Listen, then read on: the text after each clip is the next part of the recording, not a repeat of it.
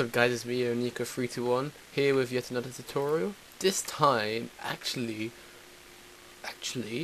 I'm gonna say, imagine you're in your TEKKIT survival server, right? It's a PvP server. You've made yourself a town with reinforced wall. So imagine it's completely filled up with reinforced stuff. So a nuclear explosion can't really affect anything behind it, and you've got your beautifully well set wall where you can hide behind it and shoot people while they come at you. However, there's a problem. When people come too close, you can't do anything, can't you? And if they come too close, something like this could happen. Don't want that, don't we? So, I've got a solution for your problem. It's called the Tesla cannon. Yeah, I said it right.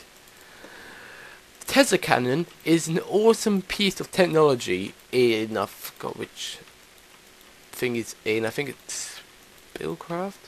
It's the one that has it's the one that uses teleporters. Basically, I'm going to show you a Tesla cannon. Tesla cannon is this Tesla coil, actually. That's how you make a Tesla coil. A medium voltage transformer, 2 reinforced iron, an electronic circuit, and 5 redstone. It takes a maximum volt energy, you could say voltage actually, of 125, and it affects a 4-block radius around it. So if I place one here and then change it to normal and then be very mean and spawn a slime, slimes don't really die. Fine, so mean. So we spawn a slime, nothing happens. Yay, that's supposed to happen. Should I tell you why? Because you need to power it with redstone. Once you powered it with redstone, it takes 5,000 energy units and drains 2 per second. So now, as you see, it kills stuff. Yay, killing stuff. And it's extremely efficient. It affects it's like a blast area radius around it. It obliterates everything, basically. So it's got an area radius of 4. So 1, 2, 3. So if I'm standing here, it would still hurt me. But if I'm standing here, it doesn't. Yay! Other than that, it does 6 hearts of damage. Yeah, 6 hearts of damage. So that's quite a lot. And really, it explodes if you put it next to a high voltage transformer. Boop. As I said. Transformer. You can use a medium voltage transformer, but because I'm the way I am, I use a low voltage one. Something managed to die in my pit. I don't know why or how or what, but oh no, it's just clients dying. That one didn't work. It never does. Oh well.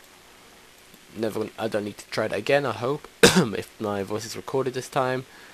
Anyhow, so this is going to stop people from running up to your wall and setting up an explosive either underneath or using a destruction catalyst next to your wall. Either way, it probably is griefing, but if you're in a survival PvP server, then it's probably allowed.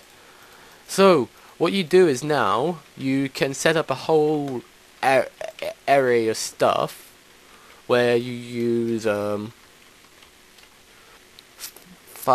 glass fiber or whatever wire you like to use. I like using glass fiber because it's so damn efficient and because it's only pieces of glass everywhere. And just stick it under the wall. What I would recommend is putting it 1 block under, so each Tesla cannon, Tesla coil is over there, and have you don't have to do this, you can put one everywhere if you really want to, but I would recommend doing that so it affects people who are next to your wall, and it doesn't kill people that are on your side. And if anything, you should really put it here. If you feel that strongly against your enemy, you're like, I hate you, I want to kill you, I want to eat your soul, and stuff like that. Don't know why you would say the last bit. Probably you would, because eating souls is painful apparently, and souls are very, very tasty. Not that I know, of course. Not that I know. Of course, I haven't eaten about 50 souls. Anyhow, I'm going off topic again. No, so you will have, and what I'd say is about have a 3 gap or a 2 gap if you want to, so it's all on one line, nearly.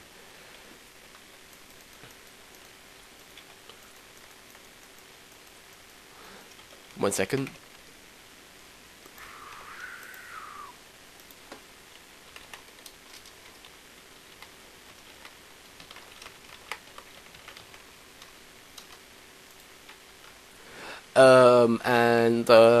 Yeah.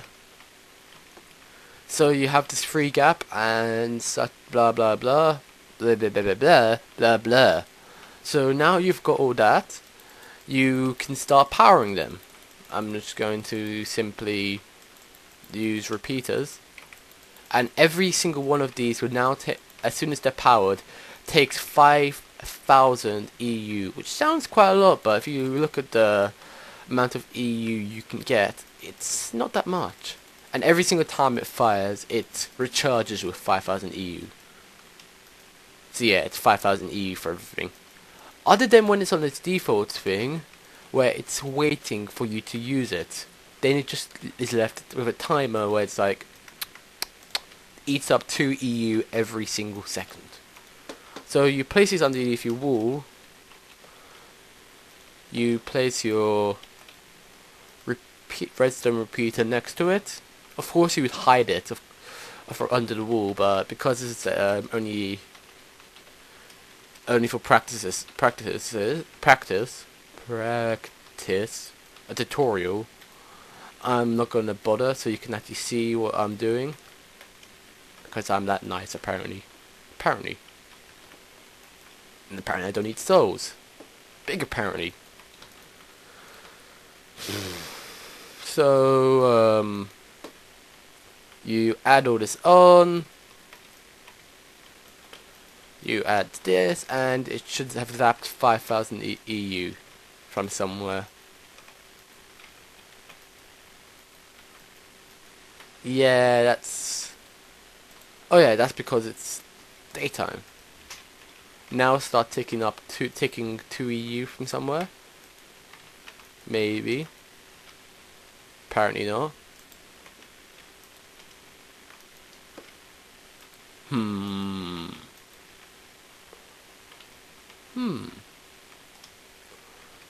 You saw it work earlier, didn't you? Yes, you did. Brilliant.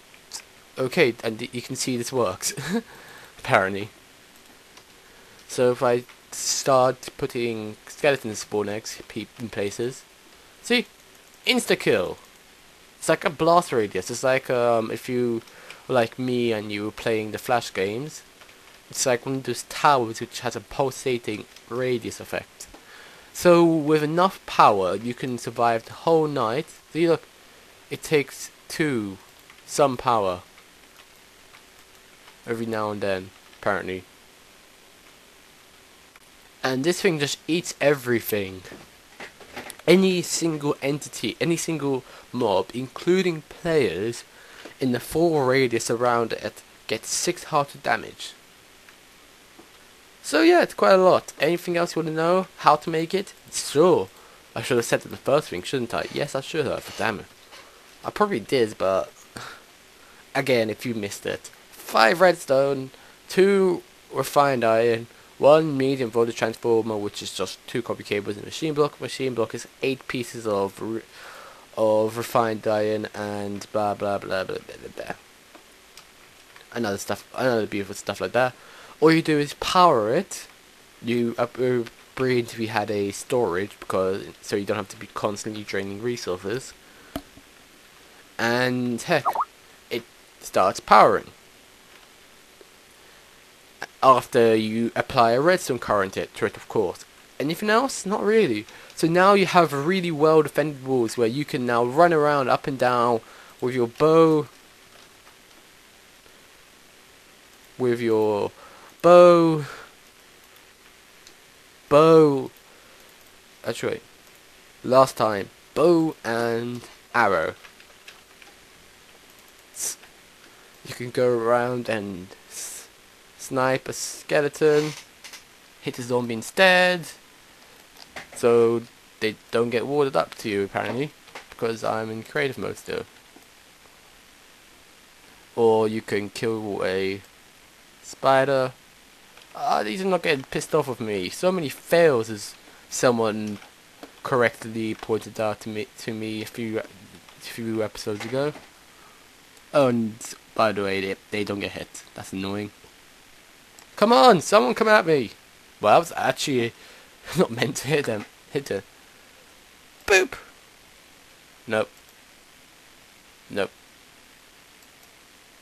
Too low. Oh well. Nothing's been attracted. Nothing likes me.